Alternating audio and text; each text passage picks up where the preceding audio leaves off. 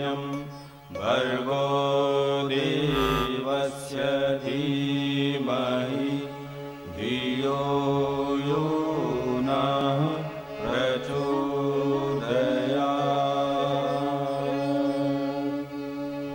ॐ भूर्भुवः स्वः तत्सवितुर्वरेण्यं भर्गो देवस्य धीमहि धियो यो नः प्रचोदयात्।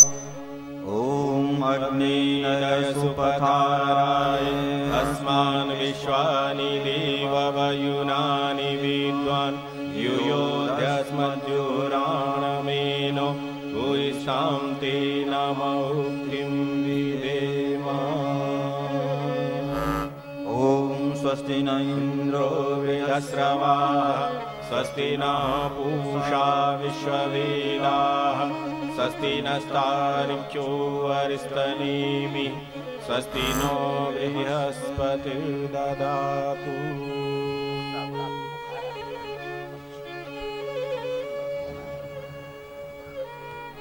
It's another day of divine grace, ladies and gentlemen. When the saga continues, the divine flow which had been created in the last 3 days, the journey which we were undergoing, is continuing in higher spirit with more zeal. And we can assure, as yesterday our Revered Dr. Pranav Pandya Chancellor ji said, that there is more in the store as a surprise to all of you. Ladies and gentlemen, let us put our hands together to welcome His Holiness Swami Satyamitranand Giriji, founder, Samanvay Kutir, Bharat Mata Mandir, Haridwar. And I would now like to request our Honorable Vice Chancellor, sir, to kindly do a traditional welcome with the garland of flowers and a Gayatri Mantra Dupatta.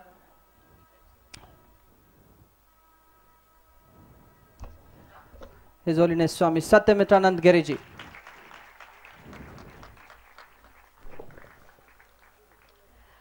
Once again, welcome all on the day 4 of this international festival of yoga, culture and spirituality.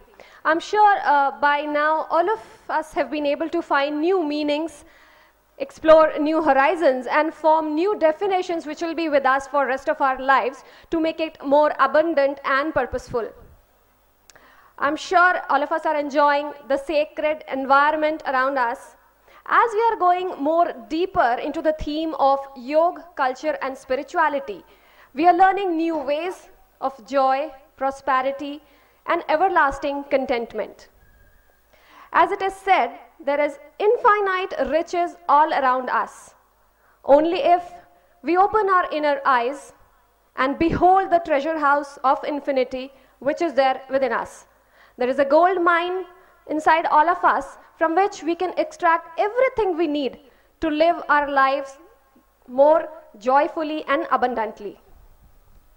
दोस्तों, जैसा कि हमारे श्रद्धेय doctor Pranav Pandya जी बताते हैं, श्री अरविंद ने 20th century में जो पहले 30 साल 3 to 4 डिकेड्स हुए उसके लिए कुछ विशेष टिप्पणी करी थी और ये कहा था कि महान आत्माएं इस धरती पर जन्म लेने वाली हैं या ले चुकी हैं और वे सब मिलके कहीं ना कहीं एक ही उद्देश्य से अवतरण ले रही हैं, विच इज नथिंग बट युग निर्माण।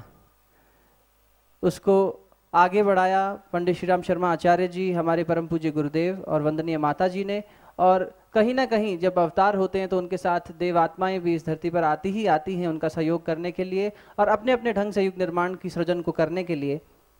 4 पंक्तियों में अपनी बात कह के आप सभी के बीच समक्ष प्रस्तुत करूंगा हिज होलीनेस स्वामी सत्यमित्रानंद गिरी जी को। जय का हुआ शंखनाद है, जय का हुआ शंखनाद है, गूंजी है 10 दिशाएं, परिवर्तन की वेला में सुख की चले हवाएं, सब कुछ बदला जाएगा, सब कुछ बदला जाएगा, सब ज्ञानी बतलाएं, हर बुरा कट जाएगा, आओ नया युग बनाएं। इस नए युग को बनाने में अपनी अहम भूमिका निभा रहे हैं 1932 में जन्म लेने वाले, इनका बाल्यकाल का नाम था अंबिका प्रसाद और बचपन में ही डिवाइन ग्रेस और गुरु की छाया मिलने से आपने अपने स्पिरिचुअल, अपने आध्यात्मिक जीवन में उन्नति प्राप्त करी, और ना केवल स्पिरिचुअल लाइफ में, equally on the academic front, his holiness Swami Satyamitranand ji finished his schooling as well as master's degree from Agra University, and he also acquired a degree in Sahitya Ratna, the highest degree in Hindi language and literature. At the young age of 27, Swamiji accepted the Upapit at Jyotirmath and was coronated Jagat Guru Shankaracharya, thus becoming the head of a renowned monastery, and then abdicated this status in 1969 to serve the mankind. Ladies and gentlemen, I present to you His Holiness Swami Satyamitranand Giriji to shower, to bestow his blessings. Please take the maximum out of it with a big round of applause.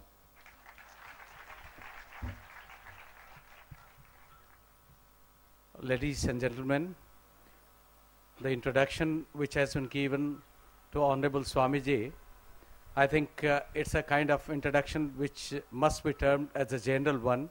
But the specific introduction which I would like to present before you is that he is ours. He is one of the members of our family.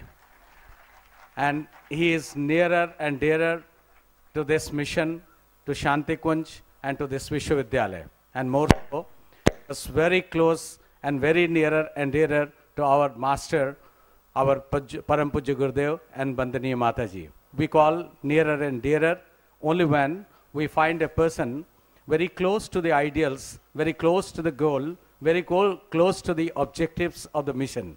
So is the case with Swami Satyamitranandji. And needless to say that we always consider him as our guardian. So our guardian is here, and he has brought with him a variety of messages which I am sure we would be enlightening ourselves, and we will be taking bath through his message. So I won't like to come in between. I will only say, I'm handing over this mic to Honorable Swamiji.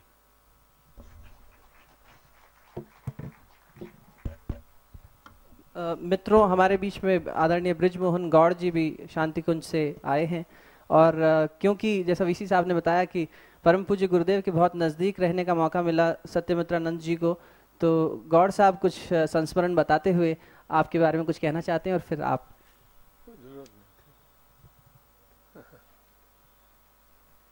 परम श्रद्धेय Swami ji, BC साहब, सम्मानीय भाइयों बहनों, जब मैं शांतिकुंज आया 81 में, तो मैं स्वामी जी के पास पहुंचा मिलने के लिए।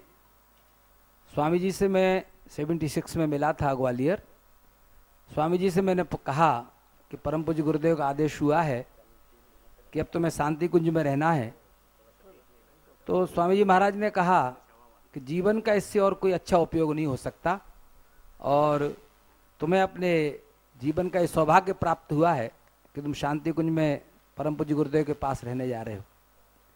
पूज्य गुरुदेव को जब ये मालूम पड़ा कि मैं स्वामी जी से परिचित हूँ, मुझे अपने पास बुलाया, और परम गुरुदेव ने एक बात कही कि बेटा, हरिद्वार साधुओं की मंडी है, सन्यासियों की मंडी, पर सारे देश में एक ही संत हैं जिनकी वाणी से सारा राष्ट्र प्रभावित होता है, वो हैं स्वामी सत्यमित्रानंद जी महाराज। इसलिए बेटा, उनके पास निरंतर जाते रहना और उनसे मार्गदर्शन प्राप्त करते रहना। और स्वामी जी की बड़ी कृपा बनी रही। जब भी कभी पूज्य गुरुदेव ने आमंत्रित किया, शांतिकुंज में माता जी ने आमंत्रित किया, तो स्वामी जी निरंतर उनके पास भोजन के लिए निरंतर आते रहे, और धीरे धीरे शांतिकुंज और समन्वय कुटीर दोनों एक होते हुए चले गए। निरंतर स्वामी जी का मार्गदर्शन मिलता रहता है। उनके चरणों में प्रार्थना करते हुए हम सबका मार्गदर्शन करें। ओम विश्वानिदेव सवितर दुरितानि परासुव यद्भद्रम तन्नः आसुव। ओम शांति शांति शांति। परम सम्माननीय स्वामी मंगल तीर्थ जी महाराज, परम सम्माननीय स्वामी विद्यानंद जी महाराज, हमारे विश्वविद्यालय के कुलपति माननीय एसपी मिश्रा जी, आदरणीय श्री ओपी मिश्रा जी डीन महोदय, रजिस्ट्रार महोदय संदीप जी, मेरे पार्श्व में बैठे हुए डॉक्टर अर्जुन मोहन गौड़, आदरणीय Shri Ram Mahesh Mishra ji, all the delegates from different countries and all the students of this university and the guest dignitaries. I'm very happy to be here. Few years ago I went to United Nations. There was a big conference of all the religions. So I was so much impressed because all the dignitaries from different countries, they give their ideas and talk before the audience. But Russians, Japanese and some other delegates, they came on the dais and they spoke in their own language. The interpretation was given by the arrangements, by the conveners. So today, when I am here, I think that I should speak Hindi and my ideas will be interpreted by the Vice Chancellor. He is very learned person. Though I speak English, but I can express my all the ideas better in my own national language, and I have a great proud of it. And pray to Almighty God that Hindi should be universal language so people can understand all the ideas. बहुत आनंद हुआ। मुझे मिश्रा जी ने अपना guardian कहा संस्था का, लेकिन मैं तो गार्जियन अपने को मानता नहीं। गार्जियन तो परमात्मा है, मैं तो सबका सेवक हूं और उसी में बहुत आनंद। जब जब कभी प्रातस्मरणीय पूज्य आचार्य जी के साथ बैठने का अवसर मिलता था, वे क्षण जब भी कभी मेरी स्मृति में आते हैं, तब लगता है कि किसी ऋषि के साथ बैठकर कोई संवाद हो रहा है, कोई चर्चा हो रही है, कुछ प्राप्ति हो रही है, कुछ ऊर्जा हो रही का संग्रह हो रहा है। आज आप सब लोग यहाँ पर अंतर्राष्ट्रीय योग, कला और अध्यात्म सम्मेलन में एकत्र हुए। हम लोगों के अपने देश में एक बड़ी अच्छी बात है कि हम सब लोग प्रायः त्रिवेणी में स्नान करते हैं। भारतवर्ष का प्रत्येक आस्तिक व्यक्ति मन में विचार करता है कि एक बार मैं प्रयागराज जाऊं, वहां मैं गंगा, यमुना और सरस्वती में स्नान करूं। मुझे ऐसा लगता है कि देव संस्कृत विश्वविद्यालय ने यहाँ प्रयाग से त्रिवेणी को बुलाकर योग, कला और अध्यात्म की गंगा में आपको स्नान कराया। और जब त्रिवेणी होती है तो व्यक्ति के भीतर तीन विचार जागते हैं। एक तो बड़ा सहज विचार होता है स्वार्थ का। उसके बिना कोई आदमी कुछ काम करेगा ही नहीं। प्रयोजनम अनुद्देश्य मंदोपि न प्रवर्तते। अगर कोई प्रयोजन न हो तो कोई आदमी कोई काम करेगा ही नहीं। इसलिए स्वार्थी होना कोई बहुत बुरी बात नहीं, अति स्वार्थी होना बहुत बुरा है। थोड़े बहुत स्वार्थ में तो हम जिएंगे ही, लेकिन स्वार्थ के साथ में जब अब स्नान करते हैं दूसरे के कल्याण के लिए, दूसरे के सुख के लिए, दूसरे के प्रकाश के लिए, दूसरे की सुविधा के लिए, दूसरे के आनंद के लिए और दूसरे के सुख के लिए, तो उस समय आप परार्थ में जीने लगते हैं और स्वार्थ से उठकर आप परार्थ में चले जाते हैं। अब परार्थ में जाने के बाद स्वार्थ में जब व्यक्ति जीता है, तब मुझे ऐसा लगता है वो योग में जी रहा है। क्षमा करिएगा, क्योंकि जितना उद्धार व्यक्ति का योग से होता है, व्यक्तिगत होता है। श्री भगवत गीता में भगवान ने जो परम योगेश्वर हैं, वो कहते हैं उद्धरेद आत्मनात्मानम नात्मानम अवसादयेत आत्मैव आत्मनो बंधो आत्मैव रिपुरात्मना। इसलिए हम सुधरेंगे, जग सुधरेगा, ये बात मानो। आचार्य जी ने इस पूरे गीता का एक सार एक पंक्ति में दे दिया। उद्धरेद आत्मनात्मानम, आप अपना उद्धार अपने आप करिए। बड़ी कठिनाई इस समय देश में है और कुंभ मेले में बहुत ज्यादा, कि सब दूसरे के उद्धार में बोर्ड लगा के बैठे हैं।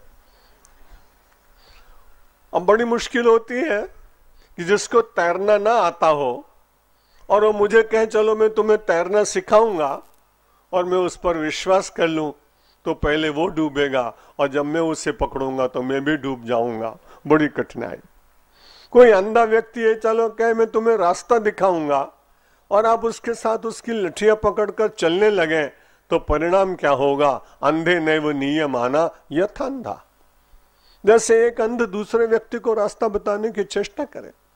आलोचना की दृष्टि से मैं नहीं करता हूं, लेकिन ये कलिकाल का प्रभाव है कि जिनको तैरना नहीं आता वो लोगों को तारने की बातें करके और भीड़ इकट्ठा करने का प्रयत्न करते हैं।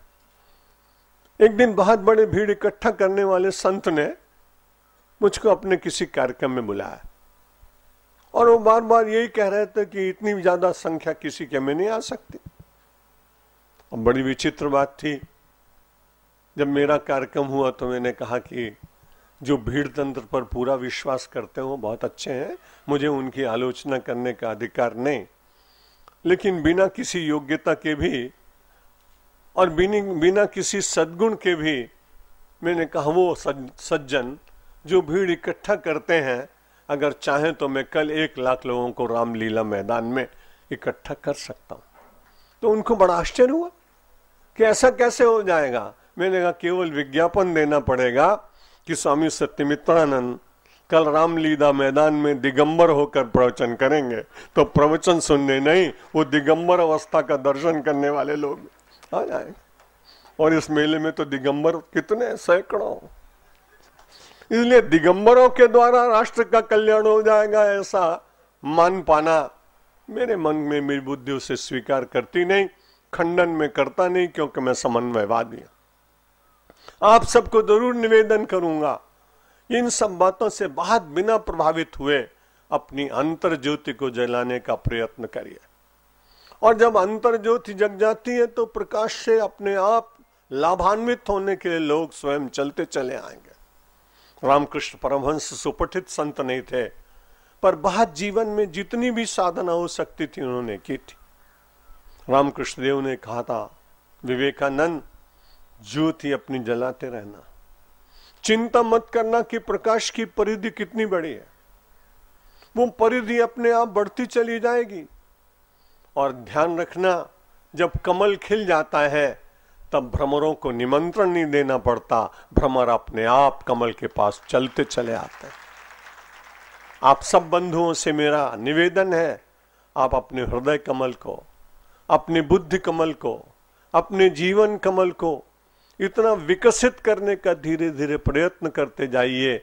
संसार के लोग बिना विज्ञापन के भी आपके पास आकर जीवन का दर्शन और जीवन की शांति प्राप्त करने का प्रयत्न करेंगे।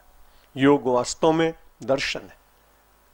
पिछले 2 वर्ष पूर्व में शांतिकुंज में प्रवचन करने के लिए परम सम्मानीय डॉक्टर साहब ने मुझे बुलाया था। तब मैंने एक पंक्ति निवेदित की थी कि अगर कोई आपसे पूछे कि भारतीय संस्कृति एक पंक्ति में बताइए, तो मैंने निवेदन किया था कि भारतीय संस्कृति दर्शन में है, भारतीय संस्कृति प्रदर्शन में नहीं। जहां दर्शन है वहां अंतर्मुखी जीवन है, और जहां प्रदर्शन है वहां निरंतर बाह्य वस्तुओं के संग्रह करके और अपने को बार बार एक्सपोज करने की कोशिश होती है, तो मानो बहिरंग जगत में विचरित करता है। और जितना जितना बहिरंग जगत होगा उतनी उतनी साधना नहीं होगी, एकांतिक बल बढ़ेगा नहीं। इसलिए तो प्रातः काल आप नाद योग की साधना करते हैं, बड़ा अच्छा लगा, सुना मैंने। आप ध्यान योग करते हैं, आप एकांत में बैठते हैं। भगवान श्री कृष्ण कहते हैं यतो यतो निश्चरति मनः चंचल मस्थिरम ततस्तत नियम्येत आत्मन्येव वशम नयेत। योग का एक प्रकार मन का स्वभाव है, यतो यतो निश्चरति, जहां जहां ये चलता है। और श्री कृष्ण और भगवान वेदव्यास की भाषा तो बड़ी विचित्र है। अगर ये चले तो बड़ी अच्छी बात है, लेकिन यहां उन्होंने कहा निश्चरति। चलते चलते मनुष्य को निशाचर बना देता है, व्यक्ति तमोगुण में चला जाता है, व्यक्ति हिंसा में चला जाता है, व्यक्ति प्रतिशोध में चला जाता है, और जीवन के सद्गुणों के ऊपर तमोगुण का आवरण ऐसा चढ़ता चला जाता है कि फिर बुद्धि की बात स्वीकार नहीं होती और मन की चंचलता में जीवन का अश्व निरंतर दौड़ते दौड़ते वहां पहुंचता है जहां उसके जीवन के प्रस्थान की वेला आ जाती। पर उसके जीवन में कुछ करने की इच्छा हो भी तो शक्ति न रहने के कारण वो ऐसा नहीं कर पाएगा। निवेदन करूंगा, शारीरिक योग अवश्य करना चाहिए, लेकिन विनोदी स्वभाव होने के कारण एक बार मैंने एक अच्छे योगी से, जो प्रसिद्ध योगी हैं उनकी बात नहीं कर रहा हूं, मेरा अपना भी एक शिष्य है स्वात्मानंद, वो सब वो खुद दिखाते हैं जो स्वामी रामदेव जी कर सकते हैं। तो न्योली बहुत अच्छी करते हैं वो, मेरे शिष्य हैं, इसलिए मुझे उनके साथ सहज बात करने का अधिकार। तो मैंने कहा तुम सवेरे जब उठते हो तो रोज मुझे कहते हो कि मेरे योग का कार्यक्रम जरूर रखिए और मैं न्योली करके दिखाऊंगा। जब वो करते तो ताली बजती, स्वाभाविक था। तो मैंने कहा कि भाई, जब मैं एक बार रविन्द्रनाथ ठाकुर के विश्वविद्यालय में शांति निकेतन प्रवचन करने जा रहा था तो रास्ते में एक बाउल गीत गाने वाला बंगाली मेरे डब्बे में आया। इतने अच्छे एकतारे पे उसने गीत गाए और गीत गाने के बाद फिर उसने एक कटोरा सामने रखा और सबके साथ रखता और बीच बीच में पेट खोलकर कहता, पेट का सवाल है, मैंने भी 5 रुपए डाले। मैंने कहा भाई तेरे पेट का सवाल 5 रुपए में भरता है, दूसरे के पेट का सवाल 500 करोड़ में भरने लगा, इसमें अब हमारा क्या दोष। इसलिए मैं निवेदन ये करना चाहता हूं कि योग अंतर्मुखी है, इसलिए जितनी जितनी आपके भीतर शांति भीतर प्रकट होती हो और एकांत में देखें कि मन की चंचलता की लहरें कुछ कम हुई है क्या। यदि चांचल्य बढ़ता ही चला जाए, ईर्ष्या बढ़ती चली जाए, आकांक्षाएं बढ़ती चली जाए, तो क्षमा करिएगा, जो योग का वास्तविक लक्ष्य है उससे हम और आप दूर हो जाएंगे। हमारे भगवान श्री कृष्ण कहते हैं, आत्मौपम्येन सर्वत्र समम बुद्धि समम पश्यति योर्जुन सुखम वा यदि वा दुखम स योगी परमो मता। परम योगी, साधारण योगी नहीं, सयोगी परमो मतः, उसको परम योगी बताया। किसको बताया? आत्मौपम्येन सर्वत्र, जहां जहां दृष्टि जाए वहां मेरा ईश्वर दिखाई पड़े। क्यों दिखाई पड़े? ईश्वर सर्वभूतानां हृदयेषु तिष्ठति। मंदिर बहुत अच्छा है, गुरुद्वारा बहुत अच्छा है, मस्जिद बहुत अच्छी है, चर्च बहुत अच्छा है, देवालय बहुत अच्छा है, लेकिन क्षमा करिए, यदि वहीं उन्हीं स्थानों पर हम परमात्मा को देखते हैं तो निश्चित रूप से परमेश्वर को हम इम्प्रिजनमेंट दे रहे हैं, हम बंदी बना रहे हैं, हम उनको कैदखाने में बंद कर रहे हैं। वो परमात्मा केवल एक ही मंदिर में दिखेगा, फिर शैव में दिखेगा, वैष्णव में दिखेगा। वैष्णव कहेगा शैव में नहीं जाऊंगा, शैव कहे मैं शाक्त में नहीं जाऊंगा। इस प्रकार से परमात्मा को सीमा में बांधने का काम जब से प्रारंभ हुआ तब से परमात्मा बोलता तो नहीं, लेकिन मुझे ऐसा लगता है कि अकेले में बैठकर माथा जरूर ठोकता होगा कि जो व्यापक है उसको दीवालों में बंद करने की चेष्टा। दीवाल होनी चाहिए। मंदिर हमारे प्रेरणा के स्रोत है, वहां से संस्कार मिलता है। मंदिर की निंदा बिल्कुल नहीं, लेकिन केवल मंदिर में ही परमात्मा है, यदि ये चिंतन आया तो हम संकीर्ण हो जाएं। इसलिए श्रीमद् भगवत गीता ने कहा, आत्मौपम्येन सर्वत्र, जहां जहां मेरी दृष्टि जाती है वहां मेरा ही तो ईश्वर दिखाई पड़ रहा है। समम पश्यति अर्जुनो, सबके भीतर समदर्शी होगा। मैं कार्ल मार्क्स का बहुत सम्मान नहीं कर पाता हूं, अपने देश के लिए उन्होंने अच्छी बात कही होगी, रोटी कपड़ा और मकान मिलना चाहिए, मैं सहमत हूं, लेकिन बड़ी विचित्र बात है, वो कहते हैं कि नहीं, पूरे समाज में समता आनी चाहिए। मैं निवेदन ये करना चाहता हूं, समदर्शन तो हो सकता है लेकिन समवर्तन नहीं हो सकता है। यदि समवर्तन होगा तो आचरणहीन व्यक्ति हो जाएगा। फिर एक माता में, एक बहन में, एक पुत्री में, एक नारी में कोई अंतर दिखेगा क्या? बुद्धि बताती है समदर्शन की दृष्टि से सब में ईश्वर का अंश है, हम उसे देखें, लेकिन संवर्तन की दृष्टि से सामाजिक मर्यादाओं का पूरा पालन करते हुए यदि हम अपने समाज में जीवित रहने का प्रयत्न करेंगे तो शिष्टाचार नहीं टूटेगा। जो सामूहिक रूप से स्टेशनों के ऊपर, गाड़ियों के भीतर, पार्क में, कभी इस देश में कभी ऐसा हुआ था क्या? जहां सोच नहीं सकते हैं कि जहां लक्ष्मण से पूछते हैं, राम कि तुम इसे पहचानते हो, इस आभूषण को पहचानते हो?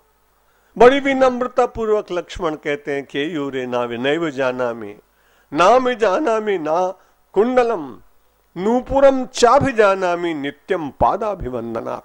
लक्ष्मण कहते हैं, मैं अपने भाभी के कुंडल नहीं जानता हूं, मैं उनके नासिका की नथनी को नहीं जानता हूं, मैं उनके हाथ के आभूषण को नहीं जानता हूं, मेरे अग्रज राम, मैं केवल उनके चरणों के नूपुर को जानता हूं, क्योंकि मैं यहां प्रणाम करने के लिए जाता हूं। जिस देश में इतनी मर्यादा में जीने वाले लोग रहे हों, उस देश में सामूहिक बलात्कार की बात पढ़कर लज्जा से शीश झुक जाता है। यह देहवादी चिंतन भौतिकवाद का सबसे बड़े पतन का कारण। योग का सबसे बड़ा लाभ यह है कि हम देह में रहते हुए देही को शोध करने का प्रयत्न करते हैं। देह है, पर देह के भीतर कौन विराजमान है? आत्मा। उस देही आत्मा का दर्शन करने के लिए योग बार बार व्यक्ति को शक्ति देता है। आंखें खुलती हैं, आंखें बंद हो जाती हैं, आंखों में ज्योति आती है, ज्योति से करुणा जागती है, करुणा से प्रेम जागता है, प्रेम से सहानुभूति जागती है, सहानुभूति से सेवा जागती है, और विश्व एक नीड़ बन करके एक दूसरे के शब्दों को सुनकर एक दूसरे की सहायता के लिए हम चल पड़ते हैं। आत्मोपम्येन सर्वत्र समम पश्यति अर्जुन। अर्जुन, जो आदमी सारे संसार में अपने ही स्वरूप का दर्शन करने का प्रयत्न करता हो, जब अपनत्व तो बढ़ जाता है तो प्रेम अपने आप बढ़ता है, और जब अपनत्व का अभाव होता है तो बड़ी कठिनाई। एक सेठ कभी रंगून चला गया, व्यापार करता रहा, युवावस्था में गया था, एक छोटा सा बालक हो गया था, लेकिन पैसा कमाने के लिए चला गया। बहुत वर्ष बीत गए, मन में विचार आया, अब मैं मारवाड़ चलूं। इधर बेटा बड़ा हो गया, विवाह हो गया, उसने भी सोचा चलो पिताजी को मिल के आऊं। कोलकाता में दोनों पहुंचे एक धर्मशाला में, एक दूसरे से परिचित नहीं कि वर्षों बीत गए। रात्रि में उस महिला को वॉमिट हुआ, वमन रोग हो गया, हैजा हो गया। वो दौड़ करके सेठ धर्मशाला के मालिक के पास, मैनेजर के पास पहुंचा। दूसरे लोग बीमार हो जाएंगे, इस महिला को हटाओ इस कमरे में से, इतनी देर हो गई, इसके कीटाणु फैल जाएंगे। वो महिला रोती रोती अचानक कहने लगी कि मैं धनरूपमल सेठ के यहाँ रंगून जा रही थी, मेरा कैसा दुर्भाग्य कि आज मैं यहाँ अस्वस्थ हो गई, पता नहीं मेरा शरीर बचेगा कि नहीं बचेगा। अब धनरूपमल ने कहा, तुम बेटी कहाँ की हो? उसने कहा, मैं चिड़ावा की हूं। तुम्हारे पति का नाम क्या है? वो कहीं औषधि लेने गया था, लड़के का नाम बताया। वही आदमी दौड़कर धर्मशाला के मैनेजर से कहता है, इस लड़की को निकालना नहीं, मैं पूरी तरह से इसकी औषधि की व्यवस्था करूंगा। जब तक ममत्व नहीं था तब तक वो उसे निकालने के लिए तैयार था, और जब ममत्व जागा तो उसका संरक्षण करने के लिए तैयार है। ये ममत्व पूरे समाज के साथ यदि जुड़ेगा तो कोई किसी के साथ घृणा नहीं करेगा, और संरक्षण करने के लिए हम सब एक दूसरे के लिए तैयार हो जाए। इसलिए गीता का योग आत्मोपम्येन सर्वत्र समम पश्यति अर्जुन सुखम वा यदि वा दुखम सयोगी परमो मता। वो परम योगी है। ऐसा कोई हो सकता है जिसको सुखी सुख मिले? ऐसा हो सकता है कि व्यक्ति को केवल दुखी दुख मिले? ये तो चक्र है, कभी सुख आता है कभी दुख आता है। इन दोनों के बीच में योगी कौन है? जो समत्व धारण करता है। श्री राम भगवान का इस देश में आदर इसलिए नहीं हुआ कि वो दशरथ के बेटे थे। चक्रवर्ती सम्राट तो यहां कितने हुए, लेकिन किसी के बेटे को भगवान बनाया किसी ने? लेकिन भगवान श्री राम को भगवान क्यों बनाया? राष्ट्र पुरुष हम कहने लगे, उसके मंदिर के लिए आंदोलन चले, सफलता नहीं मिली एक अलग बात, लेकिन राम का आदर हुआ क्यों? इसलिए हुआ सुखम व यदि वा दुखम, सुख और दुख में समत्व योग। परम योगी है राम। रात्रि को तो सूचना दी गई निशीथ वेला में, कल प्रातः काल स्वर्ण सिंहासन मिलेगा। सवेरे तो मंगल वाद्य बजने लगे, अमराई सजने लगी, कंकु कीच होने लगा, लोग बड़े आनंद से नृत्य करने लगे। लेकिन वो भोर कैसा अभागा भोर कि उषा की अरुणाई के साथ में एक श्रेष्ठ पुरुष को राम के यहां जाकर संदेश देना पड़ा। वशिष्ठ को कठिनाई है। राज्याभिषेक की तैयारी तो हो गई थी राम, लेकिन कुछ बीच में ऐसा कुछ हो गया, अब तुम्हें जाना पड़ेगा।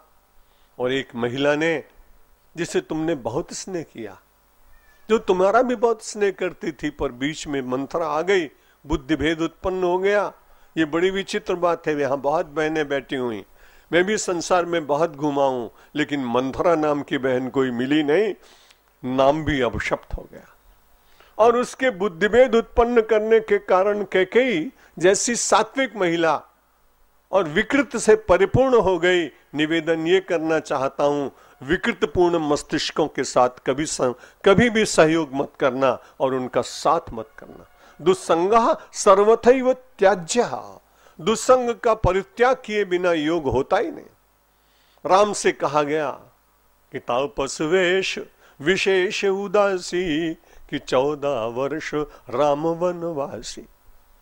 और भगवान बड़े प्रसन्न हो गए कि सब कर सब विधि कर परितोषु, सबका परितोष किया। मुख प्रसन्न मन रंग न रोषु, सब कर सब विधि कर परितोषु। सुखम व दुखम, रात्रि को मालूम था कि स्वर्ण सिंहासन पर बैठूंगा। भोर हुआ तो जंगल जाने की तैयारी। एक व्यक्ति ने पूछा दुख नहीं हो रहा है? बड़ा बड़ा आनंद हुआ। सीधा सीधा राजकुमार राजा बन जाता तो उसको प्रजा से मिलने का अवसर न मिलता। धन्य है माता कैकेयी और मंथरा, तुम राजकुमार को जंगलों में भेजकर आदिवासियों के साथ मित्रता का अवसर दे रही हो, इसलिए मैं तुम्हें प्रणाम करता। सुखम व दिवा दुखम, सुख आया तो भगवान का, दुख आया तो भगवान का। ये समत्व योग, ये भारत का सबसे बड़ी संस्कृति है। आत्मोपम्येन सर्वत्र समम पश्यति योर्जुन, सुखम वा यदि वा दुखम। सुख आ गया तो बड़ी अच्छी बात, दुख आ गया तो बड़ी अच्छी बात। हम सब लोग ईश्वर को रोज भोग लगाते हैं। सहनावत सहनो भुनक्तो सहवीर्यम करवा वह तेजस्विना वधीत मस्तो माविद विषा वह कहकर और भोजन करते। भोजन की थाली में रखा हुआ प्रसाद परमात्मा को अर्पित करने के बाद बड़ा अच्छा लगता है कि प्रसाद ग्रहण कर रहे हैं। मेरा आपसे निवेदन है कि जब आपको सुख मिले तो आप विचार करिएगा ये परमात्मा का प्रसाद। और जब आपके ऊपर दुख आ जाए तब भी आप प्रसन्न होकर कहिएगा वाह मेरे भगवान, आपने मुझे दुख दिया, ये तो प्रसाद है। और जीवन की इस बहुत बड़ी थाली में अगर व्यंजन अलग अलग न हो तो आनंद ही नहीं आएगा। सन्यासी होने के कारण मुझे बहुत जगह भोजन करने के लिए जाना पड़ता है। जब मैं 22 वर्ष की आयु में, 28 वर्ष की आयु में साधु हुआ सन्यासी, तो मेरे कॉलेज के एक विद्यार्थी ने मुझसे पूछा ये भीख मांगने का धंधा स्वीकार किया, सन्यासी हो गए, क्या फायदा हुआ? मैंने कहा भाई तुम्हें आध्यात्मिक लाभ बताऊंगा तो तुम समझोगे नहीं, लेकिन मैं लौकिक लाभ तुमको बताता हूं कि मूड मुड़ाए 3 गुण, सिर की मिट गई खाज है, और खाने को हलवा मिले और लोग कहे महाराज।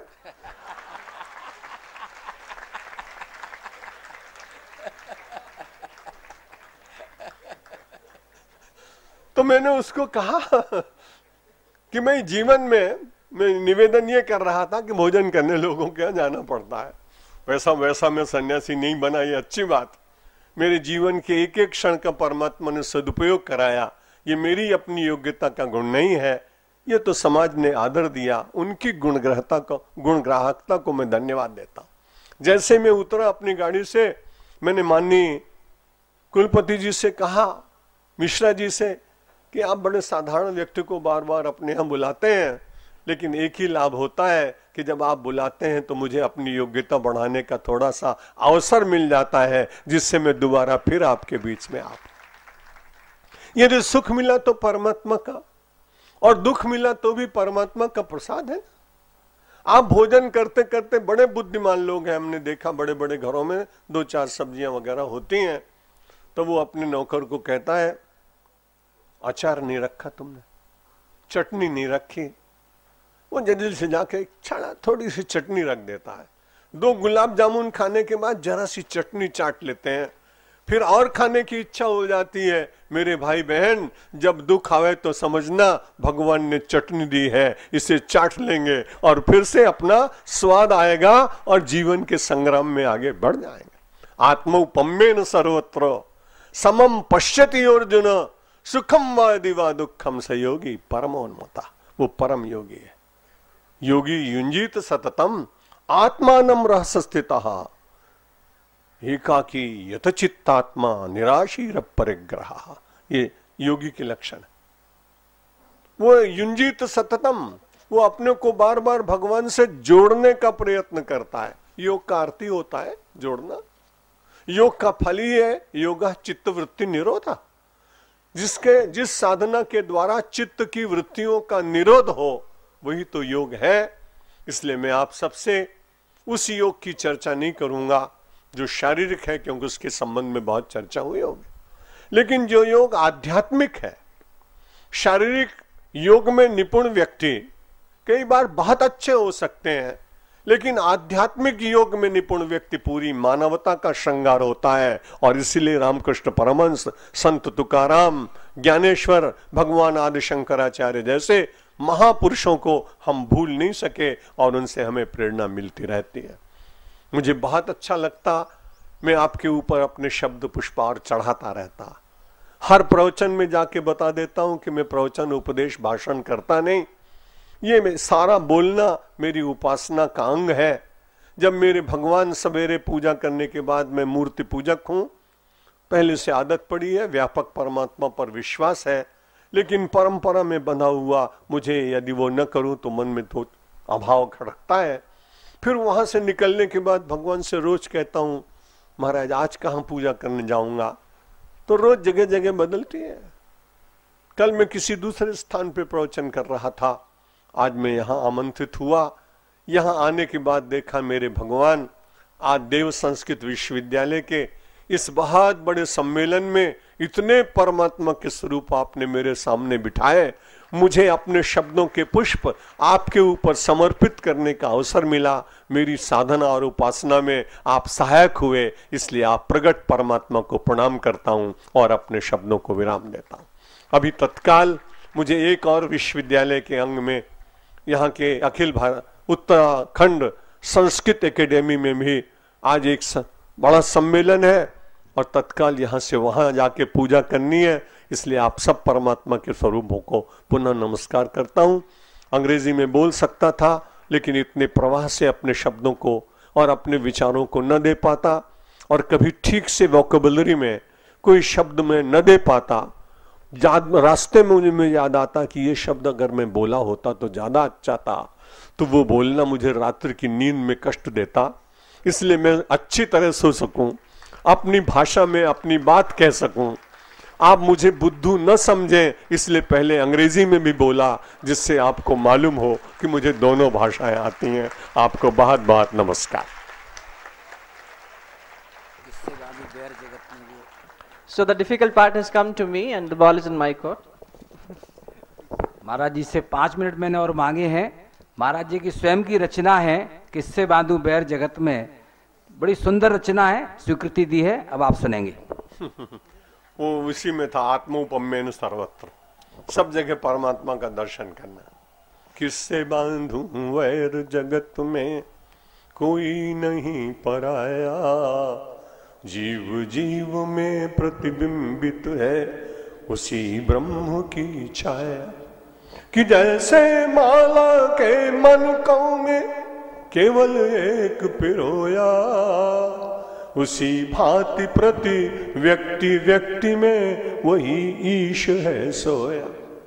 तो दीन दरिद्रों में मुस्काया, धनियों में वो रोया, उसने पाया जिसने अपने दंभ दर्प को धोया।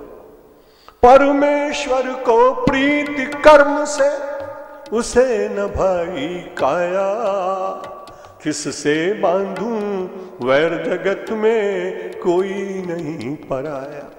वैर और प्रेम का अंतर देखिए कि प्रेम मलय शीतलता देता, वैर बढ़ाता ताप। प्रेम मलय शीतलता देता, वैर बढ़ाता ताप। और प्रेम सदा आशीष बांटता, वैर सदा अभिशाप। प्रेम नदी की मंद धार है, वैर मरुस्थल आंधी। प्रेम सदा सुख शांति प्रदाता, वैर आधि और व्याधि। वैर चूसता रक्त, आपने प्रेम किसी को किया होगा, अनुभव होगा। वैर चूसता रक्त, प्रेम करता है उसे सवाया। किससे बांधूं वैर जगत में कोई नहीं पराया। बोलो किसकी हुई आज तक युद्ध के कारण, बोलो किसकी हुई आज तक धाम चाम धन धरती। बोलो किसकी हुई आज तक धाम चाम धन धरती। आंखें मिचते ही भाई हे भाई पड़ी रहेगी पड़ती। यही वस्तुएं तो मानव का नित बंधन है करती। और फिर भी स्वाद बड़ा अलबेला दुनिया इन पर मरती। सब जग तो फंस ही जाता है, कैसी दुर्गम माया। किससे बांधूं वैर जगत में कोई नहीं पराया। जीव जीव में प्रतिबिंबित है उसी ब्रह्म की छाया। गायत्री माता की, परम पूजनीय आचार्य श्री राम शर्मा महाराज की, माता जी की, समस्त संतों की, भारत माता की, गंगा मैया की। नमः पार्वती पतये हर हर Mahadev. His Holiness Swami Satyamitraనంద Giriji has to reach another place, so we will quickly do the felicitation part and I'll translate what he said after he leaves. So may I request Paramadharaniya Shri Brij Mohan Gaurji that kindly felicitate His Holiness Swami Satyamitraనంద Giriji with the token of appreciation and the literature of Param Pujya Gurudev Pandit Shri Ram Sharma Acharya ji. एक छोटी सी भेंट हमारी तरफ से आपको प्रतीक रूप में आपको हमेशा याद हम करते रहेंगे. So I want to depart from this dais because I have my next program in Gurukul Kangdi.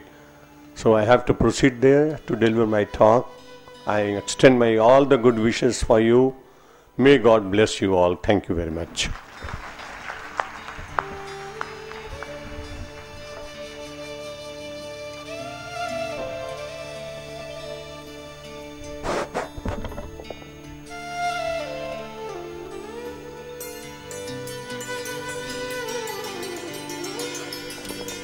Be seated after this. We'll have certain important announcements.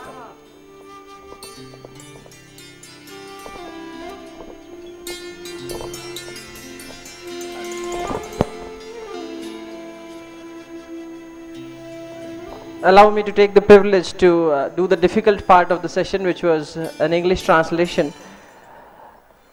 Ladies and gentlemen, definitely it was a fortune of all of us that Swami Satyamitraనంద Giriji shared with us. मैं request करना चाहूँगा आदरणीय VC sir से कि हमारे अतिथिगण का गायत्री मंत्र चादर से और तिलक करके स्वागत करें. ओम भूर्भुवः स्वः तत्सवितुर्वरेण्यं भर्गो देवस्य धीमहि धियो यो नः प्रचोदयात्. ॐ चन्दनस्य महत्पुण्यं पवित्रं पापनाशनम् आपदां हरते नित्यं लक्ष्मी तिष्ठति सर्वदा.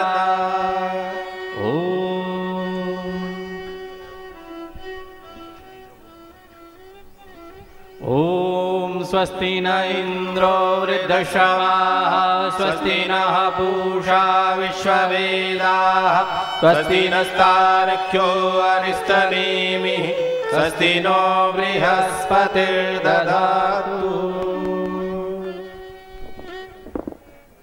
Welcome back, all of you. We would start this session with a small story of a traveler who met a wise sage in the mountain path of high Himalayas. The traveler asked the old man where he could find the path which could lead him to the top of the mountain, his ultimate destination. The sage thought for a moment and then replied, "Simply make sure each and every step you take is in the direction of mountain top, and you will get there. I pray to the Almighty that these small steps which all of you are taking take you to your ultimate destination, to the ultimate purpose of your life." In this journey to guide us, we have with us Swami Vidyanandji, President, Yoga Alliance International. Yoga Alliance International supports the integrity of yoga practices and philosophy throughout the world, marking the commonalities of universal spirit. Over to Swami Vidyanandji. Ladies and gentleman, एक बात और बताना चाहूँगा कि ये sessions, आज की जो श्रृंखला रखी गई सेशंस की, वो सभी सेशंस हमने 30 मिनट्स के सेशंस रखे हैं, जिसमें एक ब्रीफ में आपको टू द पॉइंट बात बताई जाए. जैसे सुबह का सेशन भी हमने देखा कि आधे घंटे के कम समय में हमें सत्यमित्रानंद गिरी जी ने अपना मार्गदर्शन दिया. उसी तरह में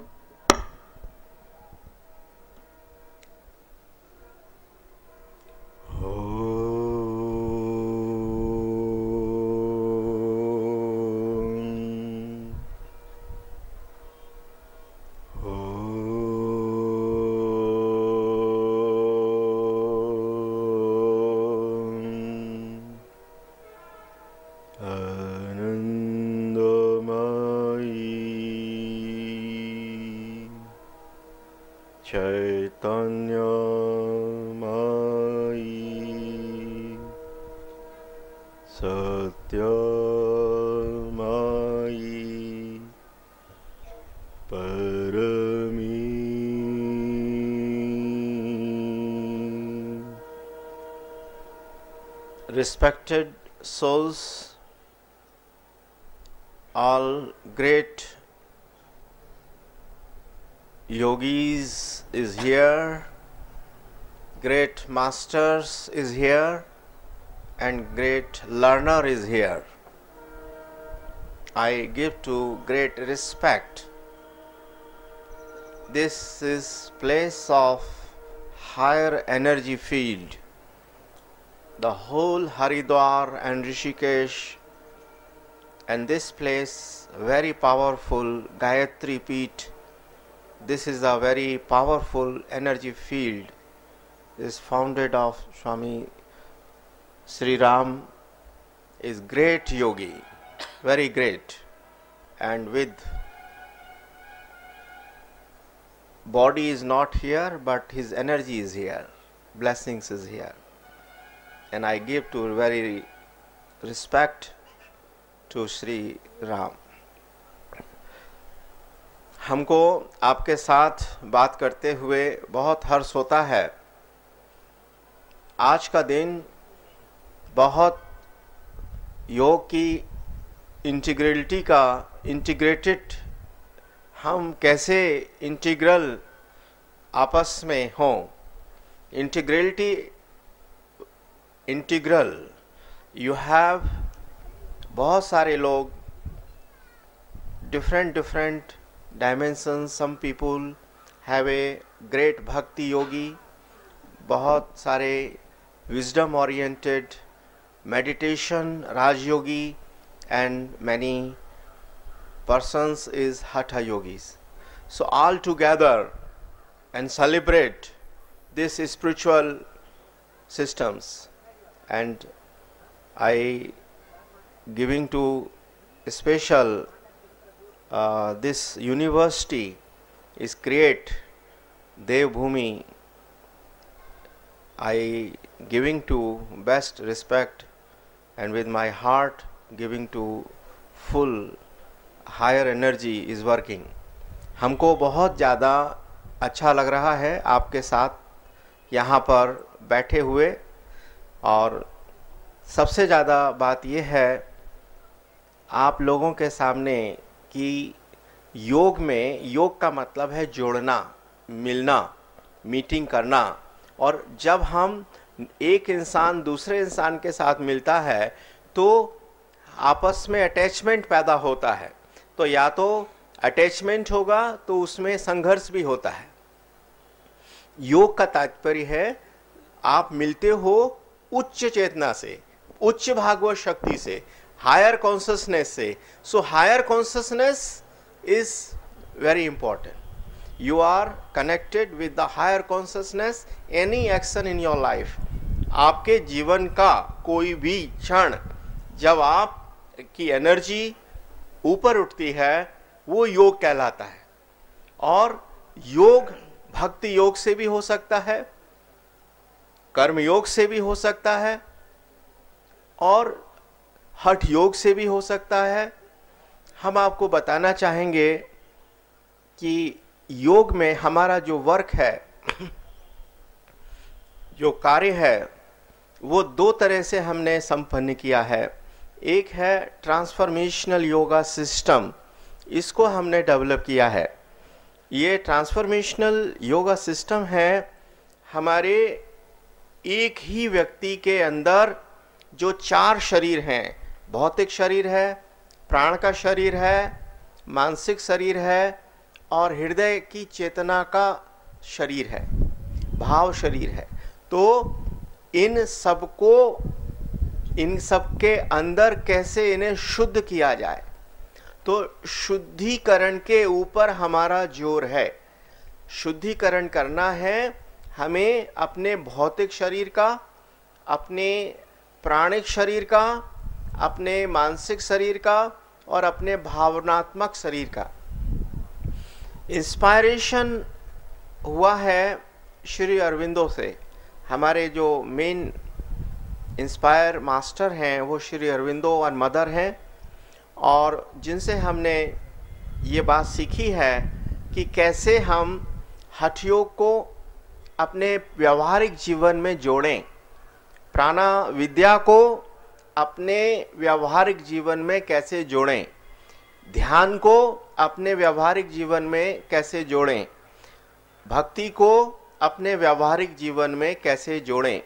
तो ये चारों का जोड़ है वो ट्रांसफॉर्मेशनल योगा है, रूपांतरण योग।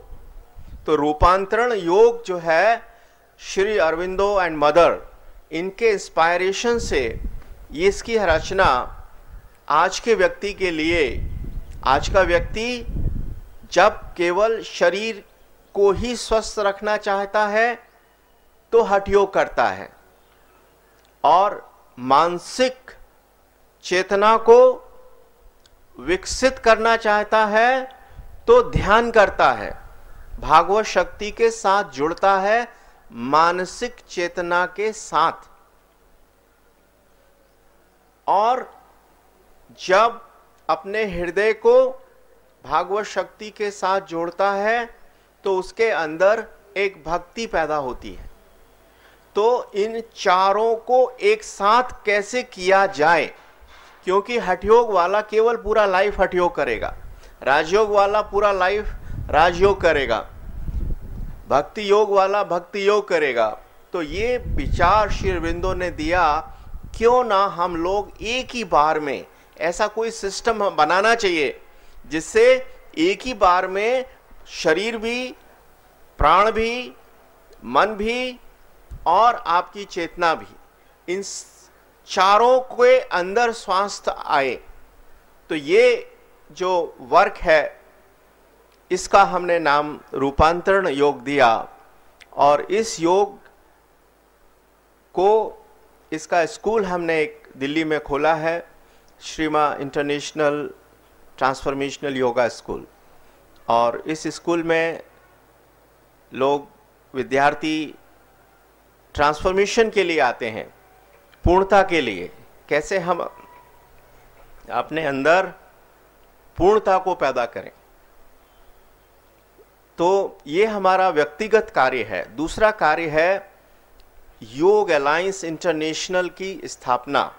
योग अलायंस इंटरनेशनल वो संस्था है जो जोड़ती है अलग अलग योग परंपराओं को। हठ योग की परंपरा में कई परंपराएं हैं, राजयोग में भी कई परंपराएं हैं और भक्ति योग में भी कई परंपराएं हैं। तो सभी परंपरा के योगियों को एक स्थान पर जोड़ना, ये हमारे योग अलायंस इंटरनेशनल का वर्क है कि हम अयंगर या शिवानंदा या सत्यानंदा और जो भी महान योगी हुए हैं, उन सब की टीचिंग को, इनकी शिक्षाओं को हम एक ही स्टेज पर लाके और उनके अंदर सिंथेसिस करके और उन सब के मास्टरों को आपस में एक विचारों का आदान प्रदान हो, इस को ध्यान में रखते हुए योग के अंदर कैसे हम एक रिस्पेक्ट दें, एक संस्था दूसरे संस्था को कैसे रिस्पेक्ट करे, और इसके लिए हम लोग योग के अंदर जो भी अच्छे शिक्षक हैं उनके विचारों का आदान प्रदान हो, और इस दिशा में जो हमारा कार्य है वो हमने योग अलायंस इंटरनेशनल के द्वारा किया। और यही एक ऐसी संस्था है जो अभी दुनिया के सबसे ज़्यादा कंट्रीज के अंदर काम कर रही है। तो अभी पहली हिंदुस्तानी संस्था है ये, अमेरिका की संस्था है और भी दुनिया की अलग संस्थाएं हैं, लेकिन वो केवल अपने लिए काम करती हैं, स्वयं के लिए। लेकिन ये संस्था जो है सबके विकास के लिए काम करती है, और इसमें कई बड़े बड़े योगी जो सरल हैं, छोटे हैं, जिनका कोई काम नहीं है, उनको हम लोग काम देते हैं और उनको अच्छी जगह विकसित करते हैं। इस संस्था का काम है योग के शिक्षकों को सपोर्ट करना। आप चाहे इस यूनिवर्सिटी से पढ़ के आए हैं, चाहे आप उससे आए हैं, आप किसी भी यूनिवर्सिटी के शिक्षक हैं, लेकिन आपको हम कैसे प्रमोट करें, कैसे हम आपको प्रमोट करें वर्ल्ड के अंदर, इंटरनेशनल स्टेज पे कैसे। तो ये हमारा योगा अलायंस इंटरनेशनल का मेन एम है कि एक रूफ एक बनाना जिसके अंदर आप में से कम योग्यता है तो आपको ट्रेनिंग भी दे दी जाएगी, कोई दिक्कत नहीं है।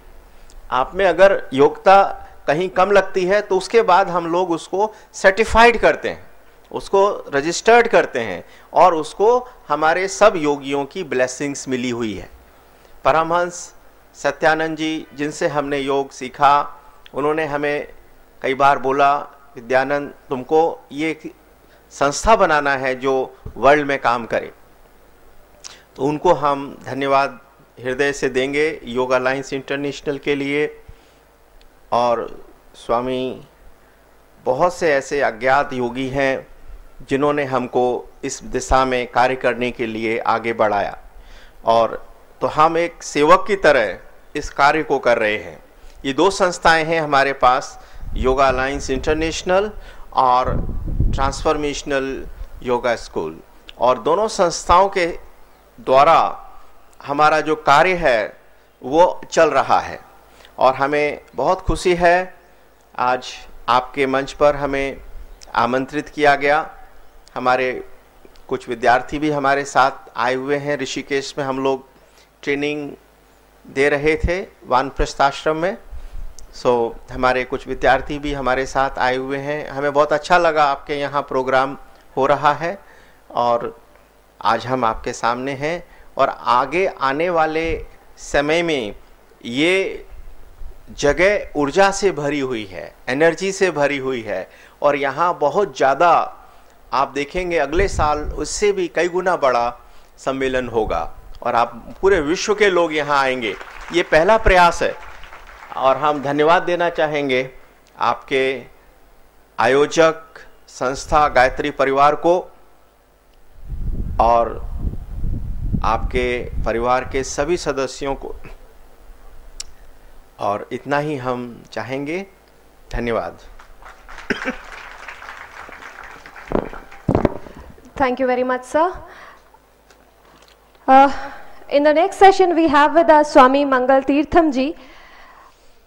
To introduce him with all our participants and delegates, I would like to mention that Swami Mangal Tirthamji is an MSc PhD postdoctorate from UK. He is the founder director of Nutan Sanjeevani Sansthan Jharkhand, which is a hospital ran on Ayush pattern of treatment. The main feature of this hospital is that diagnosis of the disease is simply done by touching. In fact, I would like to add on here, sir is also a member of government body CCRYN and an expert of Morarji Desai National Institute of Yoga. We do have a participant gathering from Morarji Desai, so big round of applause for a person who had been on the as an expert with Morarji Desai institution. And quantum diagnostic tool is one such tool which in collaboration with technical collaboration with Moscow based Quantum Medical Association, which diagnoses the person only by touching, and after that, as she said, the treatment is given on Ayush based. And sir is the first man to map the brain of a person who is undergoing योग निद्रा. यदि कोई योग निद्रा में है तो उसके दिमाग को भी ब्रेन करने की क्षमता एक साइंटिस्ट, एक डॉक्टर और एक योगी स्वामी मंगल तीर्थम जी हमारे बीच मौजूद हैं. Ladies and gentlemen, let us give us a big round of applause to sir. We welcome you, sir, and hope to learn a lot from you. Over to sir. Thank you very much. To begin with, we'll first close our eyes gently. Your back should be straight and hands on the thigh. We'll chant 3 Om together. So inhale.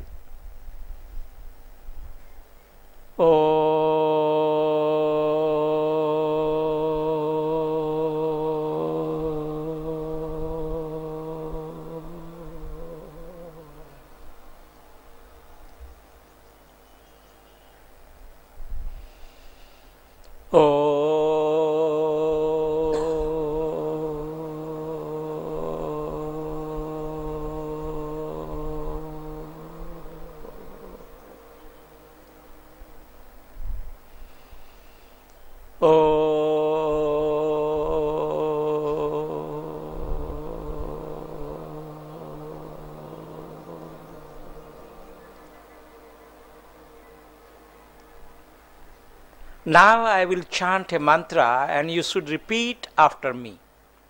Om Sahana Vavatu Sahano Bhunattu Sahaviryam Karvavahe Tejasvinavadhitamastu Ma Vidvishavahe.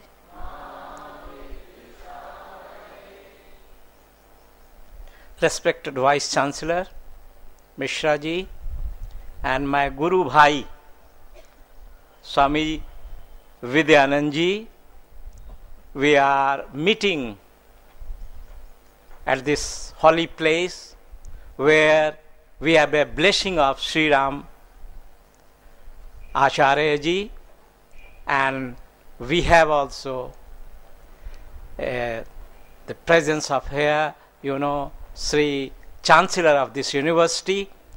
I am thankful to them that they gave me this opportunity to talk to you at this occasion. Today we know that how yoga is important and what are the application of yoga is known worldwide. I don't want to mention that yoga helps in this, yoga cures this, yoga does this, yoga like that. But I will today like to highlight the underlying principle, how yoga heals. If you go to the Patanjali Yoga Sutra, the first sutra is Atha Yoga Anushasanam. The second one is yogasya chitta vritti nirodha. And that is the basic principle. Patanjali in one sentence through a sutra said that yoga is one of the greatest psychiatry of the world. Why? So in order to understand this psychiatry, you have to understand the apparatus that we have. The body that we have, it has got 19 mouths. What are those mouths? 5 Gyanendriyas, sense organs, 5 Karmendriyas, 5 Pranas, and Manas Chatushta, mind, it has got 4 facets. So it is total 19 organs or facets through which this body is made up of, in which Gyanendriyas and Karmendriyas and this body is like the hardware.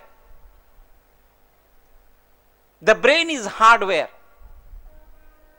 but the mind is the software of this apparatus. How the things happen? In this world, whatever changes are taking place around us, they happen in form of a subtle change, that is change in tanamatra. First tanamatra is prakash, light. Second is shabda, sound. Third is your skin, touch, sparsha. Fourth is gandha, smell. And last one, I can say, taste, that we have in tongue. Whatever the changes occur in and around this universe, they either happen in form of light, sound, touch, smell, or taste. That's why God has made only 5 Gyanendriyas to receive, to encounter, to enjoy this body with the world.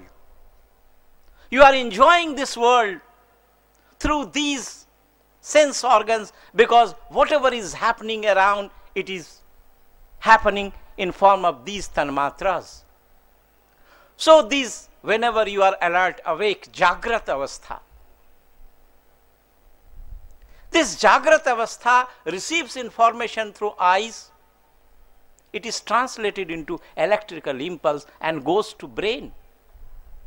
Whatever you hear, it is translated there again into electrical impulse and goes to your brain. Touch, taste, smell, everything is translated. If you see a rose, the color of the rose, the smell of the rose do not go to your brain and mind. It is translated into electrical impulse. It generates a pattern in your mind. This is how you are collecting information from the world. It is going inside in your mind, and the file is prepared for every perception and experience that you do, and is stored in our mind.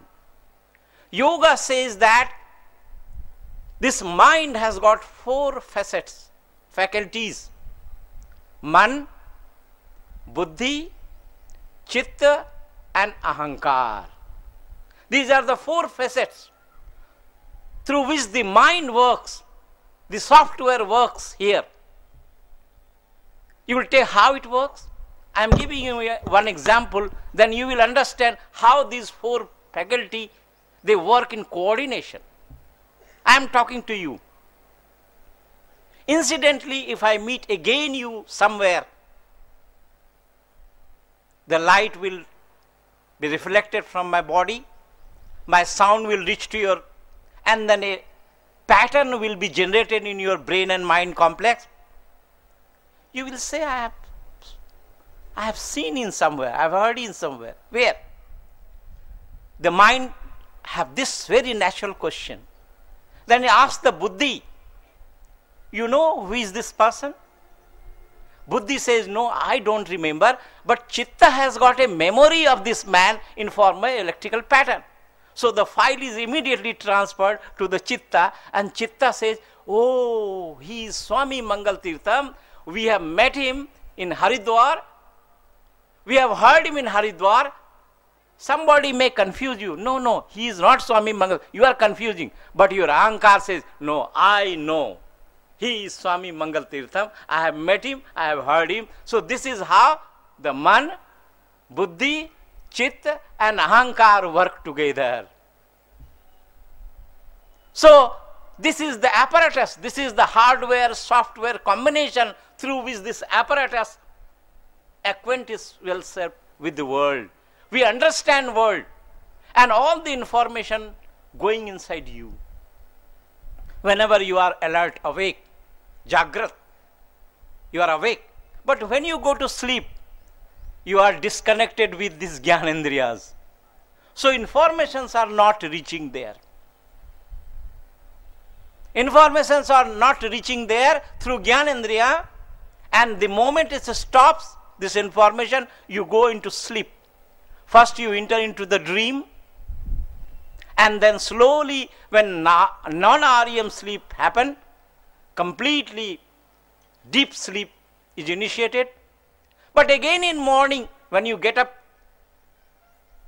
there is a reconnection of prana and chetana, consciousness, with the Gyanendriya and Karmendriya, and you are again alert and awake. And this is happening from the birth till death. So we have perception, we have memory, and depending upon the stimulus that we receive, we interact with this world.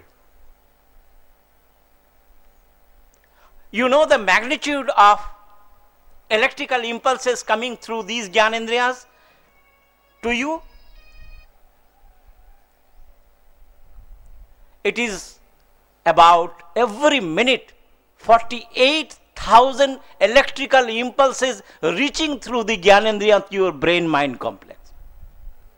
So you are a very busy executive operating through 48,000 electrical impulse per minute. That's why God has made wonderful thing that in sleep there is no information reaching through these Gyanendriya. That's why you need sleep.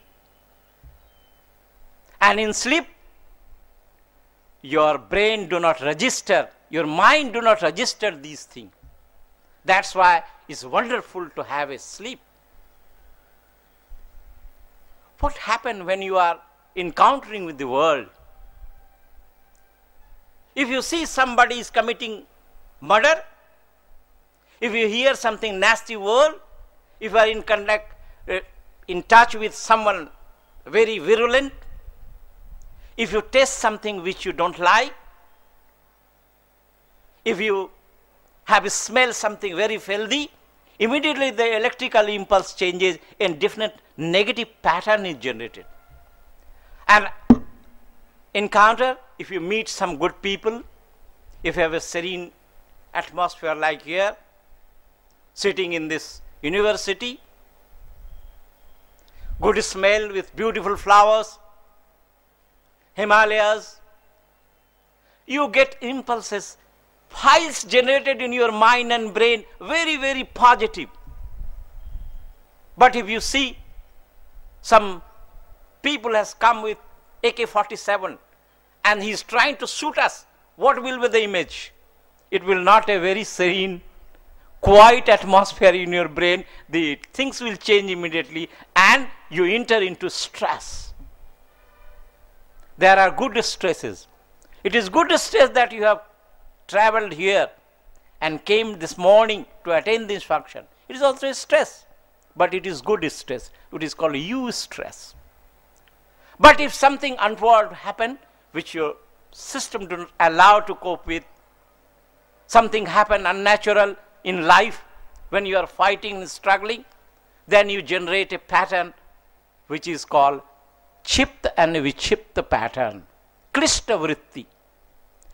This is the pattern which is generated during the time of stress. So you have a seed in your mind which is called Klishta Vritti, Chipta or Vichipta. Yoga Ayurveda says that whenever you have a Chipta and Vichipta pattern, you have a seed of disease in your mind.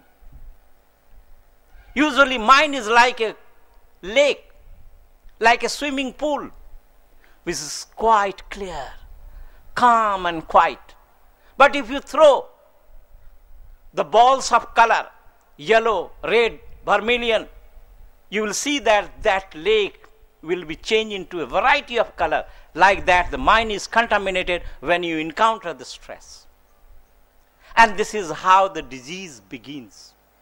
That's why we teach to the university student, 80% of diseases germinate in mind, but manifest in body. In conventional system of therapy, we treat only body. We deal with the body, but we never care about the other aspect of life, because life is not simply body. Life is not body. In between there are subtle things also associated with this, the mind and the prana. We do not know how to deal with the prana, because whenever there is a Chipta and Vichipta pattern, Klishta Vrittis, patterns of the stress, your prana also excited or either depressed. So in both the condition, both the state of excitement, you have a pattern in your brain and mind complex, very horrible. Then it percolates into your prana, prana also excited. And then your body slowly gets sickness, because this highlighted imbalanced state of prana percolate into your physical body. And thereby you have a disease of heart if you have inherited weak heart from parents. If you have inherited weak digestive system, that imbalance will precipitate in digestive organ. If you have weak pulmonary system, the imbalances of mind and prana will slowly settle in your lungs and related organ. If you have weak endocrine system, it may have diabetes, other related problem. If you have weak musculoskeletal system from genetic train, then these imbalances will slowly precipitate in form of joint disease and other. This is how the diseases precipitate and manifest in body. But if we go on treating this body, you won't get the 100% result. You have to treat mind from the where diseases start. You have to treat the prana, a connecting link between body and mind. In yoga, we treat not people at the level of only body by giving asana, pranayamas and shatkarmas and other. But we treat also prana. We treat also your mind through antaranga yoga practices. That's why approach of yoga is holistic. It treats the different gross and subtle part of your existence. We are not treating only at the level of body. That's why yoga succeeds. So when you give asana, pranayamas, shatkarma, it creates shuddhi in your body and prana. But I am talking about the antaranga yoga, how it is psychiatry. Because when you practice pratyahara, very simple practices, like a yoga nidra, which was proposed by our Guruji, Brahmalin, Swami Satyananda Saraswati. He designed a technique called Yoga Nidra, which is prevalent throughout the world. That is the surest and quickest method by which you enter into Pratyahara. What is Pratyahara? Detaching your mind with Indriyas. Why it is important? Because I was telling you that all the information that comes to your brain-mind complex, it is through senses. God has made wonderful thing, sleep. In sleep this stops. The link between mind and body is disconnected in the sleep in a natural way. Very natural way. Then the electrical impulses coming to your brain-mind complex reduces to a minimum state. But no information is reaching, so that state is called mudha vritti. You have a vritti in the sleep, but it is no more gathering information. That's why sleep is very important, but here we are not getting any information, although it is very important. That's why it is called mudha vritti. What yoga is discovered and why yoga is psychiatry? Because in yoga we are not sleeping.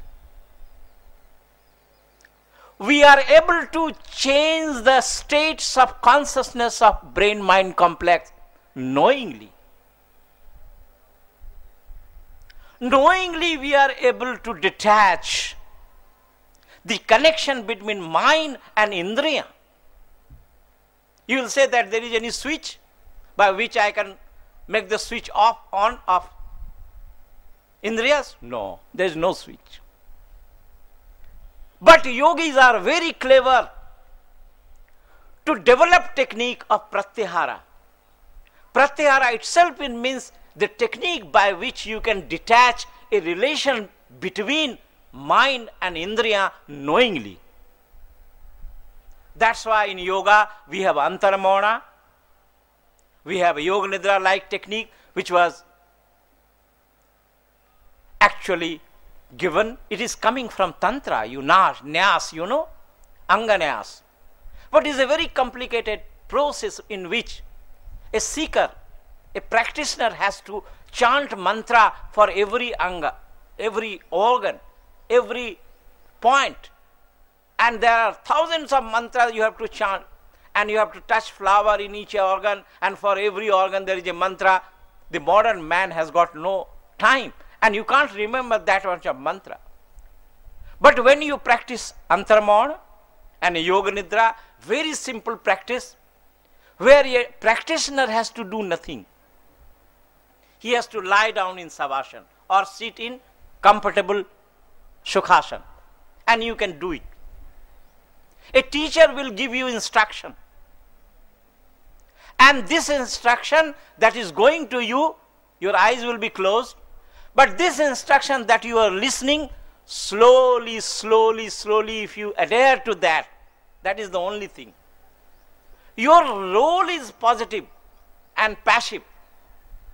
In a passive way, you are listening to your master, your instruction. And slowly if you obey and continue to guide your mind, what instructor is telling, a stage comes when your mind become quieter and quieter, quieter, relaxed. A progressive physical, mental, emotional relaxation starts happening in only half an hour. When I was working in psychiatry in Charing Cross Medical School in London, luckily when I was in 70s there in Cambridge, I was invited by Charing Cross Medical School scientists that you are from India, and we have heard that yoga can modify the patterns of mind. We have heard that yoga has got capacity to alter the state of consciousness, and we have one apparatus available recently from America which is called BEAM. It is the latest computerized brain imager. Can you show that yoga alters the state of consciousness? Yes. If my master believe it, I believe it, and I say that yes, I can show how the yoga is able to alter the state of consciousness, and thereby it can change the pattern of the mind. It can modify the pattern of the mind. And I did the study in Charing Cross Medical University Psychiatry, where John Gruzerier was one of our head, and we started working on that, on 40 subjects. And I found that really it happened. This sutra that was given 5,000 years ago by Patanjali, Yogasya Chitta Vritti Nirodha, in the term of computer, in the term of latest scientific study, it was proved it happened. I have the slides that I have prepared, but it was not possible to demonstrate here because of the light and other thing. Someday, sometime, when we meet someday at some place where we have a hall, I can show you the beautiful photographs of the brain imager. It shows that when you are under stress, your mind is in Chipta and Vichipta pattern. All the hyperactive color generated, the maps generated, they show very hyperactive. When you go to sleep, Mood Vritti appears just like the ink color. But when you meditate, your mind shows sky blue color, spotless, beautiful. When you become angry, your face is not only angry, your mind is also red. Because the electrical impulse, they register, they translate into color. इसलिए in Hindi we say कि अरे तुम्हारे मुंह और आंख ही लाल नहीं है, मस्तिष्क भी लाल हो गया है, उसके अंदर भी हाइपर एक्टिविटी की कलर भर गई है. When you are greedy, your mind is also greedy. And when the mind is negative, this negativity passes through the neuroendocrine axis to hormone. The hormone also become negative, and this hormone slowly travels to the body, to the different organ. They become negative. All our physiological process become negative. Once negativity is induced here, this travels deep through your system, and it goes even to your genetic material. I have given a hypothesis that why it happened, because anything that can happen in your system, good or bad, it will not surpass the genetic expression. And I have found in my study in Cambridge, when I was working in King's College London with Gehen in molecular biology, I have proved that when you do yoga, positive neurotransmitters are produced. It translates, and again it goes to hormone. It produces good hormones. And then good hormones are produced. Your physiological process, they become good. They become positive. Your behavior become positive. This is not a fiction now. We have done beautiful scientific study to show these changes. So whenever you are angry, whenever you are greedy, whenever you are passionate, when your mind is negative, the negativity begins from mind, travels to the neuroendocrine axis, goes to hormone, and the hormones excite the body, and then diseases started precipitating. But what we do in yoga, we calm down your mind. We calm down your prana, and we create a balance in manomaya kosh and pranamaya kosh. And if this is balanced, it slowly relates to your body also calm down. But if you try to calm down only your body, it will never happen, because diseases germinate in mind, manifest in body. Yoga Nidra and Pratyahar technique, meditation technique, you calm down. And I have worked, and what I have seen, when you meditate for 20 minutes. If you perform meditation or Yoga Nidra or Antarmon for 20 minutes, I have seen the color of your mind is like sky. We have a Vishnu Purana shlok, Shantakarang Bhujagasayanam. Lord Vishnu was in Kshir Sagar, sleeping on serpent. And he was performing Yoga Nidra. What was the color of his mind and brain complex? It is like Meghavarnam, Vishwadharam, Gagan Sadrishyam. And you can be also a Vishnu if you practice Yoga Nidra. And if you practice meditation, your mind also attains that it. And scientifically we have found that there is synchronization of alpha. My professor, when he found that, immediately in 20 minutes, many of the subjects got alpha initiation. Say, Yogi, it is wonderful. And you have achieved the target because you have been able to generate knowingly alpha. This alpha synchronization is the key of psychiatry. Because when this trinity is attained through yogic practices, when alpha synchronization is reached, the mind goes to 3 states. Mind is alert, awake, relax. The 3 states we can only get when we meditate. In sleep, mind is not alert. That's why meditation and sleep is different. Mind is not alert in sleep, but in meditation we are generating alpha waves knowingly and modifying the beta.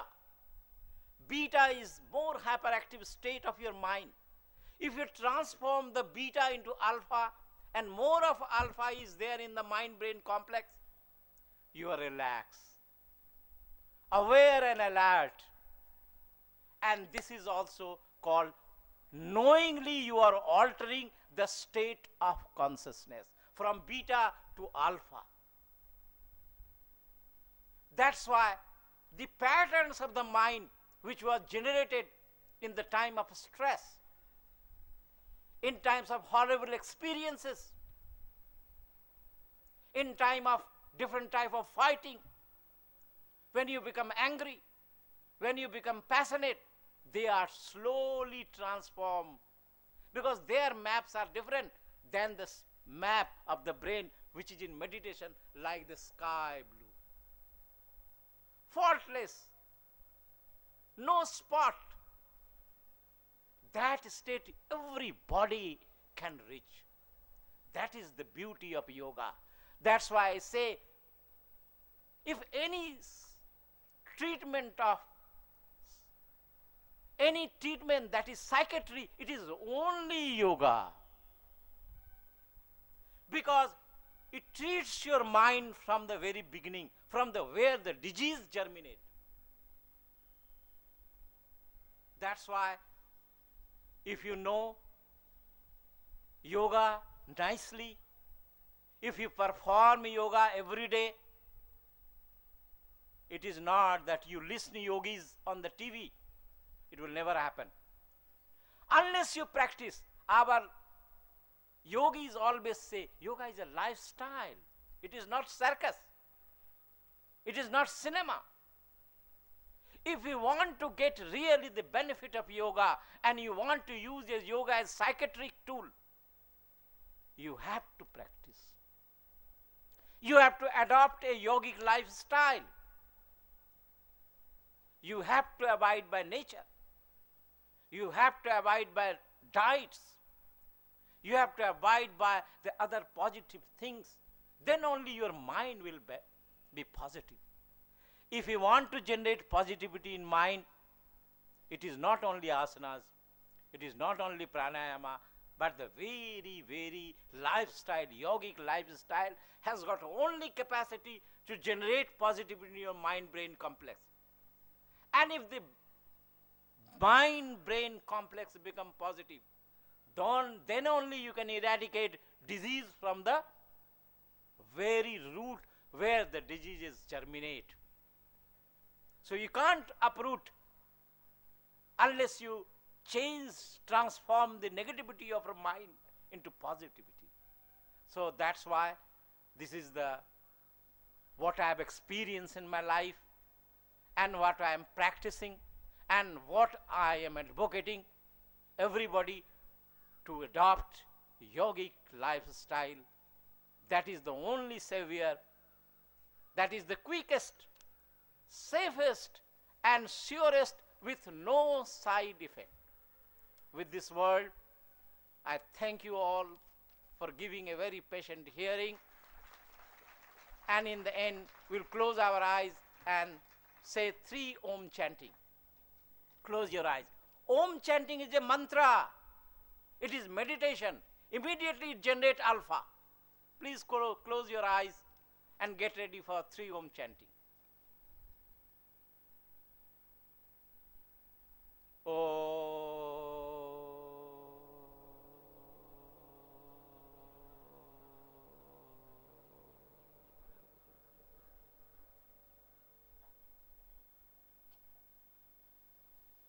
I'm sure that all of us must be thinking about that if at all yogic style has can create the impact of this kind, then why can't we proceed ahead and now practicing? And that's the reason why he made it very clear to all of us, it's not the question of treating our body, but it's a trinity. And he was making a mention of this trinity, and I'm sure that all of us must have understood his trinity. विद्यार्थियों को बहुत सारी बातें समझ में आई होंगी, मुझे ऐसा लगता है। एक बात जो विद्यार्थियों के लिए बहुत अच्छी खुशखबरी वाली बात है, वो ये है कि बहुत सारी ऐसी चीज़ें जो ह्यूमन कॉन्शसनेस, चेतना के बारे में हम बात करते हैं, योग इन रिलेशन टू हेल्थ, योग in relation to human consciousness, योग in relation to human excellence, ये जो हम बात करते हैं, कॉन्शसनेस को देख नहीं सकते, लेकिन उस कॉन्शसनेस के बारे में यदि साइंटिफिक कुछ कंक्लूशन ड्रॉ करना चाहते हैं, तो अभी स्वामी मंगल तीर्थम जी ने बताया हम लोगों को कि वास्तव में उसको आप प्रमाणित कर सकते हैं, बता सकते हैं। और इससे बढ़िया बात क्या हो सकती है कि योग के कंसिक्वेंस जो हमारे सामने आ सकते हैं या जिनको हम बताना चाहते हैं, उसका प्रमाण हमारे पास हो। मैं अधिक कुछ नहीं कहना चाहता, एक बात जरूर कहूँगा कि स्वामी जी का आज आना बहुत जल्दी का है, क्योंकि आज ही इन्हें जाना है, आना और जाना। तो आज तो ये संभव इनके लिए नहीं हो पाएगा, लेकिन मेरा ये अनुरोध है कि कभी ऐसे समय लेके आएँ जो 2-4 दिनों का समय इनके पास हो, और ये समय मैं अपने लिए या ऐसे सिर्फ भाषण के लिए नहीं मांग रहा हूँ, ये समय मैं मांग रहा हूँ अपने विद्यार्थियों के लिए, जिनसे हमारे विद्यार्थी लाभान्वित हो सके, और उनको वो सारे एक्सपेरिमेंट्स जो उन्होंने डिफरेंट प्लेसेस में कंडक्ट किए हैं, वो सारे एक्सपेरिमेंट्स को एक पूरे डेटा के साथ बता सके। और हम समझते हैं इससे अच्छी बात क्या हो सकती है कि जो विद्यार्थी योग सीख रहा हो उसमें कॉन्फिडेंस हो, वो कॉन्फिडेंटली कहे कि जो मैं सीख रहा हूँ वो मैं कर सकता हूँ, और उसके लिए मेरे मन में विश्वास है। जो मैं करता हूँ यदि विश्वास नहीं है तो आधे अधूरे मन से वो बात हमारे बीच आती है। I would like to say thank you very much, sir. Particularly, you are a professional, and a true professional is one who is capable of contributing to the body of knowledge, to the profession which he belongs to. And I was listening to him, and I can say very clearly and very confidently that Swami Mangal Tirtham has contributed significantly in developing body of knowledge in his own area of specialization. So hats off, and thank you very much on behalf of this university family. Thank you, sir.